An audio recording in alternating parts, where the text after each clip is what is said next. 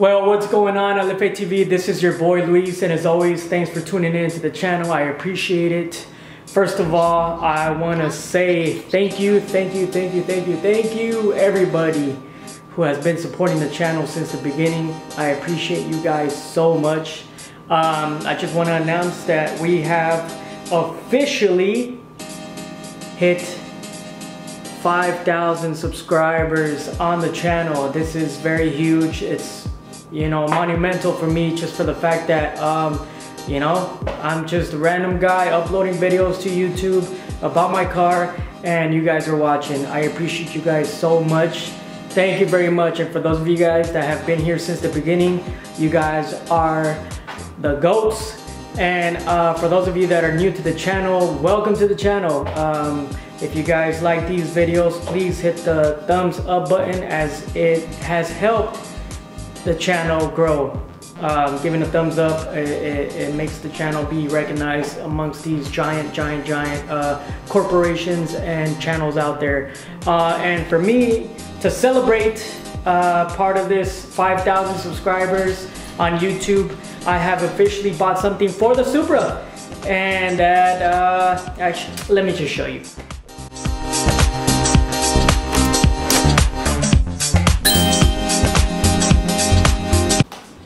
Hey,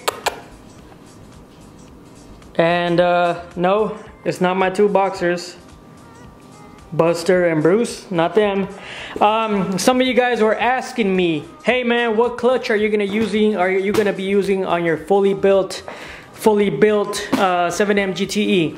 As you guys can see here, my people at Clutch Masters, I'm calling my people, they don't know who I am, but my people at Clutch Masters, I have ordered pretty much, this is what's called a stage 6 single disc clutch.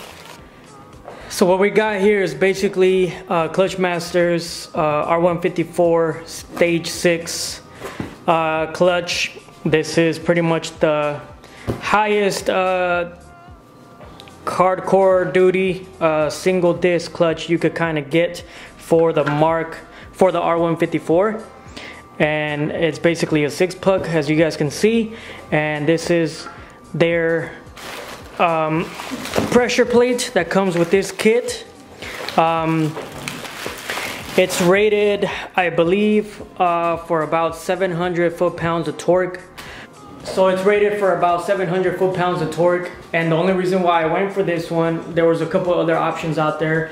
But a couple people that I talked to have used this specific clutch with the R154 and the 7M, making about anywhere between 700 to 900 horsepower and about 700 to like 850 foot-pounds of torque. And from what they have talked to me about, is saying that this is going to handle pretty much everything that I throw at it.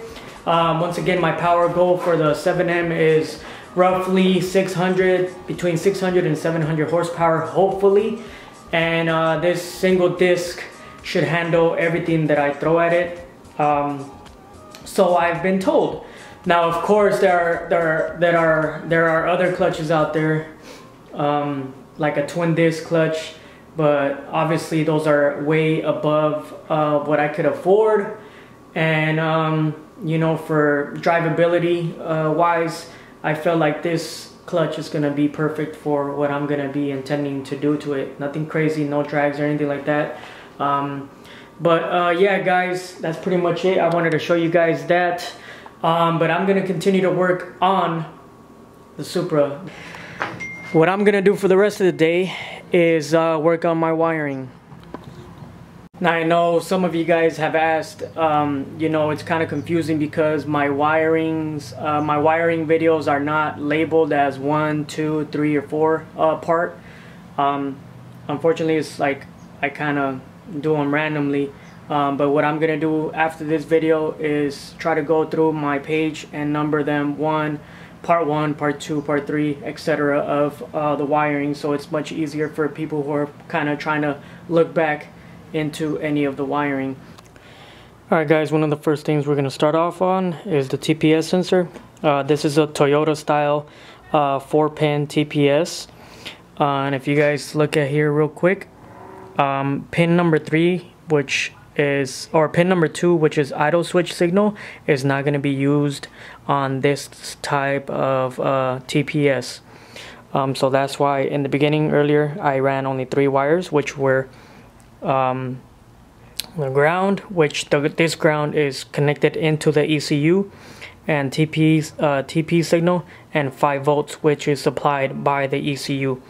So these are the first 3 wires that we're gonna wire up. I'm gonna de-pin these because we're not gonna use these, and basically go from there.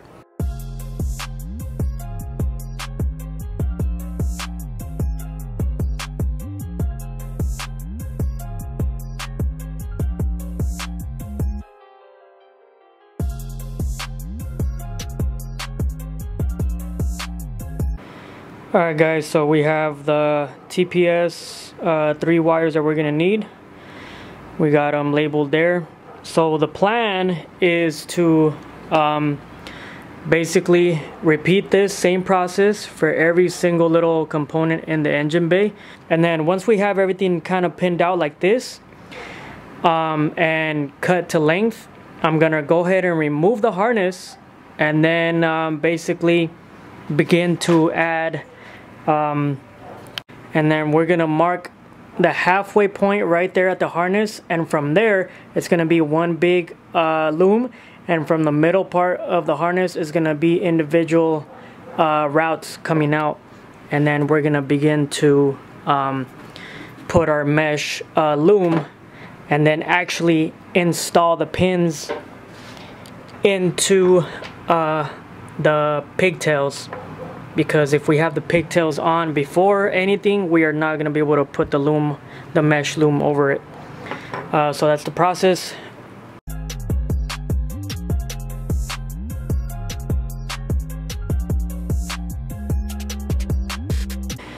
Alright guys, I finished my IAT sensor.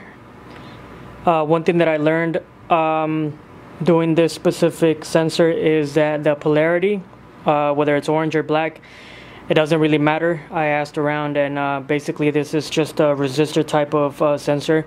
So it wouldn't have mattered if I did my ground with the orange or vice versa. But just for the heck of it, I did black, the sensor ground to the black and the signal to the orange. But in reality, it doesn't matter which way I would have done it. But IAT sensor done. 2 sensors done. Let's go. Alright guys, so now I'm moving on to the knock sensors. If you guys remember the knock sensors, I bought specific wiring for that. If you guys can see here, this wire is specifically insulated, and that's to prevent any outside noise from getting to the signal, because we don't want any other interference going through the knocking of the signal to the ECU. So each one has a specific wiring. And the same thing as the IAT. Make sure to get Bosch sensors, guys. Any other knockoffs out there on eBay or whatever, they tend to have bad ground signals or interference, I'm sorry. But the Bosch sensors is also like the IAT. It doesn't matter the polarity of it, so it's just a matter of wiring it up. But yeah. Alright guys, so it's been a couple of days later, a few days later actually. We ended up finishing some of the sensors over there. The next ones that we were going to do were my hall sensors. As you guys can see, these already come with a little bit of loom or wiring attached to them.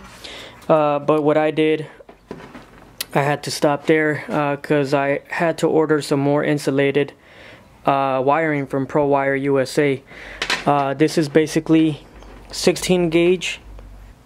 Just to give you an idea of how this wire works, it's wrapped around one whole piece right here, and then on the inside you got this little metal mesh all around it, and then on the inside it's gonna be 3 16 gauge signal wires. They're color coordinated too, so you could use them for different things. You got orange, blue, and stuff like that. But this is going to prevent any other disturbance in the pickup of the signal going to the ECU. So basically you peel it back a little bit, and then I'm gonna wire them to this, and that's how that's gonna go. So I had to order some loom for that, because I'm gonna be using that insulated wire for these two Hall sensors, my crank and my cam triggers. So let's get that going.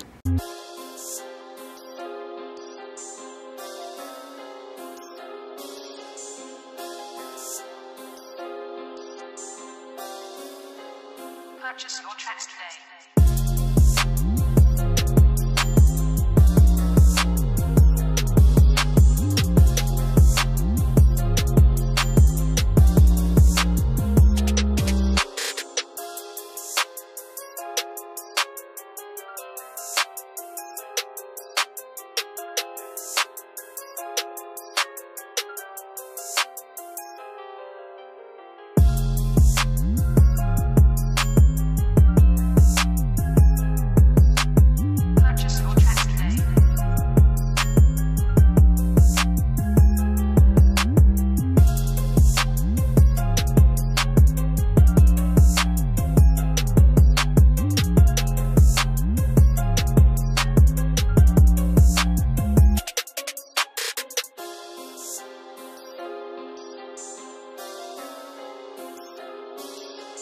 Purchase your tracks today.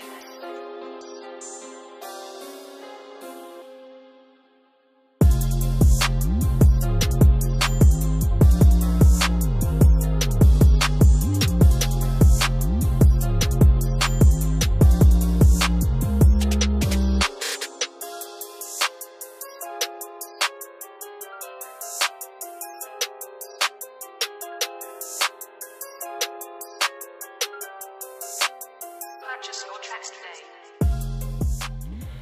Alright guys, a couple of things that I'm adding. As you guys know, the OEM oil pressure sensor is just basically a one wire thing, or one wire sensor. What I am going to be doing is I am going to be adding an oil pressure sensor, and also I removed the gauge for the fuel pressure, and I added a fuel pressure sensor to this too. These are 3-wire sensors, basically a signal, a 5 volt, and a ground, and basically the same thing for the fuel and the oil.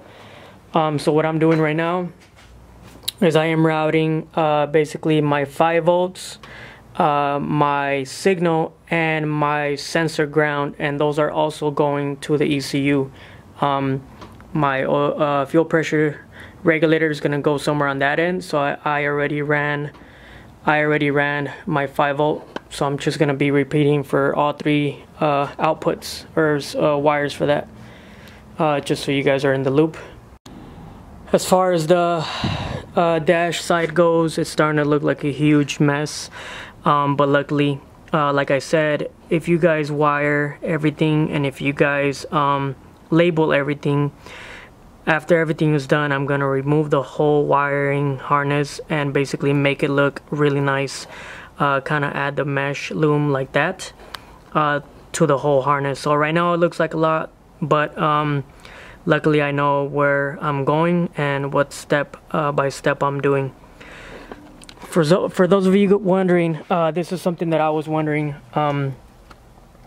If you guys see on pin number 18 on the black connector, that's your sensor ground. And something that I was kind of wondering was, okay, there are like 7 or 8 different sensors that are going to this single little pin.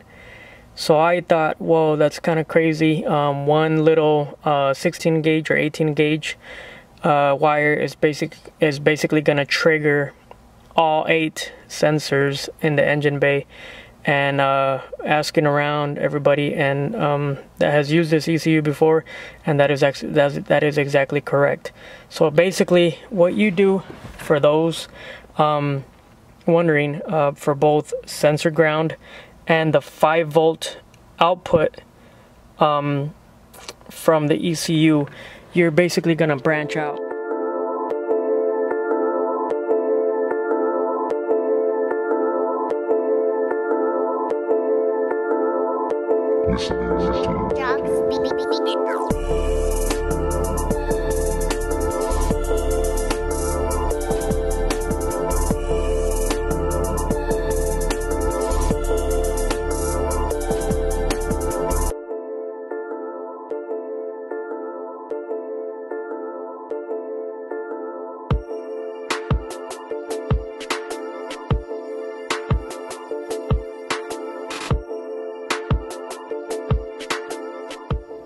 Alright guys, so a lot of the mess under the engine bay has been completed.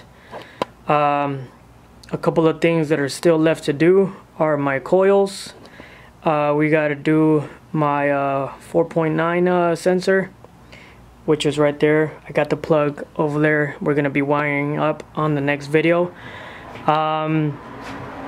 Let me see, we need the coolant temperature sensor, and I believe that might be it. So there's like 3 things to tackle on the next video, which are my coils, my O2 sensor, my coolant temperature sensor. As far as what has been done here under the engine bay so far, we managed to do my crank trigger. We got